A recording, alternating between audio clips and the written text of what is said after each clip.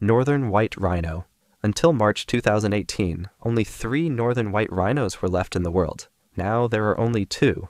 Sudan, the last male northern white rhino, was euthanized at Ol Pejeta Conservancy in Kenya in March 2018 after suffering a series of complications caused by old age. Sudan was 45 years old, which is equivalent to 90 in human years. At their height, northern white rhinos roamed through Uganda, Central African Republic, Sudan, and Chad. However, their population was dramatically reduced by illegal poaching, which reached its height in the 1970s and 1980s. Their population has been in decline ever since. In 2008, the northern white rhino officially went extinct in the wild. Sudan was survived by his daughter and granddaughter, which are the only 2 northern white rhinos left. Both females are past childbearing age and are possibly the last of their kind unless some northern white rhinos miraculously turn up somewhere. Scientists are trying to stop the extinction of the critically endangered rhino by artificially inseminating female southern white rhinos with the sperm of the northern white rhino. This is the first stage of a grand plan to implant the embryo of the northern white rhino into a southern white rhino. Javan and Sumatran rhinos are 2 other species of rhinos at the brink of extinction. The Javan rhino has a population of just 67, while the Sumatran rhino has just 100. The southern white rhino is much better off. There are between 19,000 and 21,000 left in the wild. Fernandina Island tortoise. The Fernandina Island tortoise, Chelonoidus fantasticus, is native to Fernandina Island, one of the several islands that form the Galapagos Islands. Before this discovery, the last time a Fernandina Island tortoise was spotted was in 1906. It disappeared thereafter. In fact, some began to doubt whether it really existed or was just another joke or misidentified species. A team from Galapagos National Park and the Galapagos Conservancy proved that the Fernandina Island tortoise really existed when they visited the island to find the tortoise. They discovered an adult female that is over 100 years old. Researchers also found tortoise footprints and droppings, indicating that more tortoises could be in the area. Interestingly, unlike most other animals that are at the brink of extinction due to human action, the Fernandina Island tortoise is at risk because of its habitat. Fernandina Island contains active volcanoes. Lava sometimes flows down the sides of the mountains, killing the tortoises. Humans played a part too. From the 17th to the 19th centuries, Fernandina Island was a fertile hunting ground for passing ships, which often stopped by to hunt tortoises. Over 100,000 tortoises were hunted during that time. Today, feral non-native animals like pigs, dogs, cats, and cattle also prey on the tortoise eggs or compete with the tortoises for food. The Fernandina Island tortoise is not the only tortoise at risk of extinction. The other 9 species of tortoise on the Galapagos Islands are also endangered. A few centuries ago, there were 15 species of tortoise on the islands. 5 are already extinct. Amur leopard. Several species of leopard across the world have been experiencing a declining population over the past decades. They are often killed by poachers and humans who consider them a threat. They have also lost large tracts of their natural habitats to deforestation. The Amur leopards are the worst hit. Only 60 cats are estimated to be left in the wild, making this subspecies one of the most endangered cats in the world.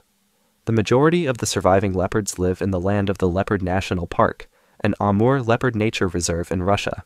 The reserve covers 60% of the cat's natural habitat. While considerably safe from humans, the leopards are at risk from other predators in the forest, including the Amur, Siberian tiger. Determining the population of the Amur leopard has been difficult because it is one of the world's most elusive cats.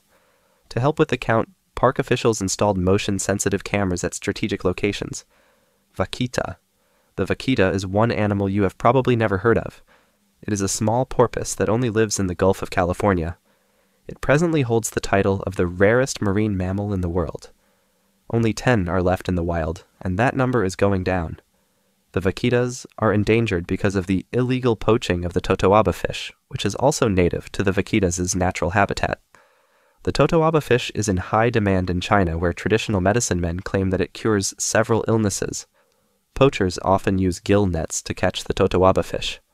Unfortunately, the vaquitas often get entangled in the illegal nets. The vaquitas are useless to the poachers, who just dump their carcasses back into the water. For the poachers, it is all about the money. The stomach of the totoaba fish sells for $46,000 per kilogram. For the vaquitas, it could be the difference between survival and extinction. Lots of them get entangled in those nets. In fact, Over 20 vaquitas could have become entangled in nets since 2017, when their population was put at 30. The Mexican government has declared a part of the Gulf of California as a refuge area for vaquitas. However, it does not seem like it will save the animals. Poachers still hunt for totawaba fish within the refuge, and the government seems to be incapable of stopping them. Hainan Gibbon. The Hainan Gibbon, Nomascus hainanus, is the world's rarest primate. Only 25 are left in the wild. They are cramped into a pitiable 2 square kilometer area of Bawangling National Nature Reserve on Hainan Island in the South China Sea. The Hainan Gibbon suffered a massive population decline after losing most of its habitat to deforestation.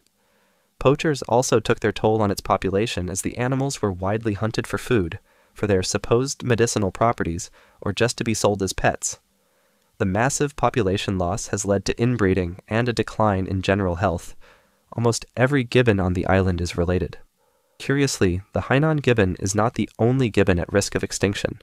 18 of their 19 species are endangered. Sehuencas water frog. The Sehuencas water frog is native to the cloud forests of Bolivia. In recent years, the frog has suffered a population decline after losing large areas of its habitat to pollution and climate change. The loss of population has been worsened by the deadly chytrid fungus and an invasive troutfish that eats the frog's eggs. There are only 6 Sehuencas water frogs left in the world. Interestingly, 5 of them were found recently. There was only 1 Sehuencas water frog left as of February 14, 2018. He was named Romeo and was called the world's loneliest frog. The expedition team found 5 more frogs. 2 were male and 3 were female. Each female was paired with a male, including the 3rd, which was paired with Romeo. Marsican brown bear. The Marsican brown bear, Ursus arctos marsicanus, is a subspecies of the brown bear. It lives in the Apennine Mountains of Italy. Hundreds of bears lived in the mountains a few centuries ago, but they soon got into conflict with shepherds and farmers who considered them pests. Only 50 are left today. Italy is making conservation efforts and trying to tag the bears to monitor their movements. Unfortunately, in 2018, a tagging operation ended badly after a bear died during a botched capture attempt. The bear suddenly suffered breathing difficulties and died after it was sedated to be tagged with a radio collar. South China tiger. The South China tiger, Panthera tigris amuyensis, is a subspecies of the tiger. It is believed to be the major tiger from which other subspecies descended. However, that would not matter anymore if it goes extinct, which could be soon.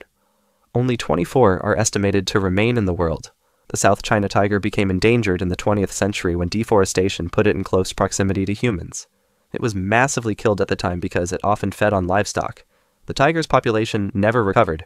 In the 1970s, there were 4,000 left in the wild. Today, there are none. All 24 survivors are in captivity. However, there are claims that 20 South China tigers are in the wild. Some even argue that the wild population is far more than 20. Nobody has reported a verifiable sighting of the tiger in 20 years. The captive population is not faring any better. The current population is way below the 50 tigers that were in captivity in the mid-1990s. That's all for today. Thanks for watching and see you next time.